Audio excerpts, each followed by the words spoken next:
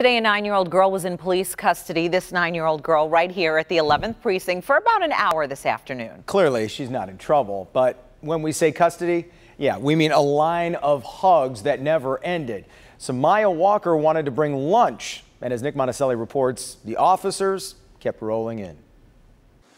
Well, listen, this may be one of the happiest days ever in the 11th precinct here in Detroit, all because of Samaya Walker. And when you hear exactly why she wanted to do it, you'll understand why.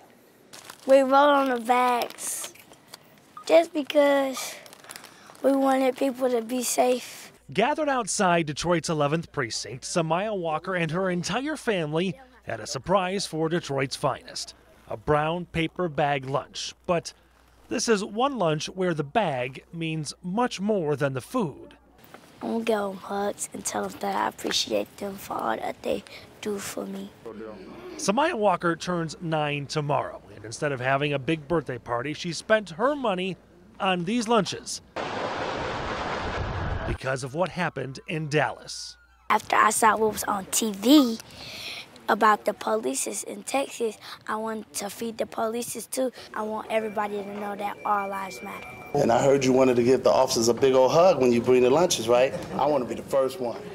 But containing a secret like this is not easy. The crack Detroit investigators knew lunch was on the way. And we made you an officer for the day. And had a surprise of their own. A certificate, a backpack full of goodies, and a birthday card paying her back. This is the sweetest thing I've ever seen in my life. If you've ever heard the phrase, it's the thought that counts. Now, you know what it looks like. Come in and say she want to give to us, it was very heartfelt. Because we lost brothers and sisters in arms, and now she's giving back to us what we really need. At Detroit's 11th precinct, Nick Monticelli, Local 4. I just love her.